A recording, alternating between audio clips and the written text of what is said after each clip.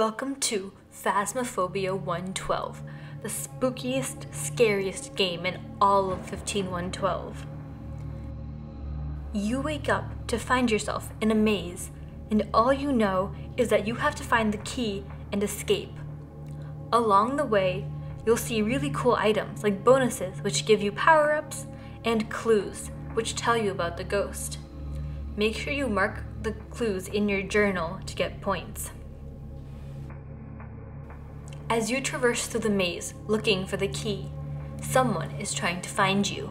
It's the ghost. The ghost is tracking your every move and is coming to kill you. If you and the ghost intersect, then it's game over for you, but luckily you can restart the game. If you make it successfully out, you get points based on the number of clues and how long you survived. Your top score is saved if you're signed in. And if you're not signed in, you can see the top score overall. So you might be wondering, how is this super cool, really engaging game created?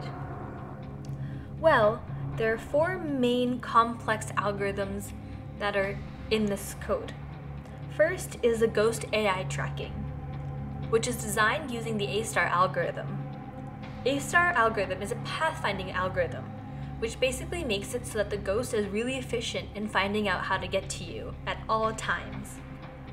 Secondly, the maze is recursively defined, which means that the maze is always solvable and that it's random every time.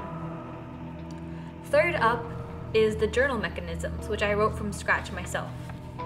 The journal mechanisms lets you update in real time and see what you're typing. And it lets you add in special characters like spaces and backspace without crashing.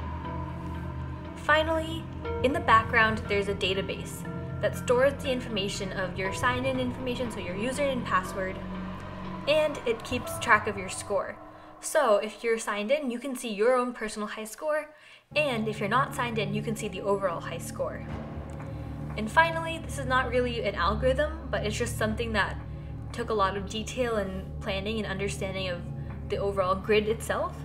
I created and designed all the graphics, so everything in here was created using Tkinter graphics that I wrote and that I designed. I challenge you to beat my high score and enjoy the game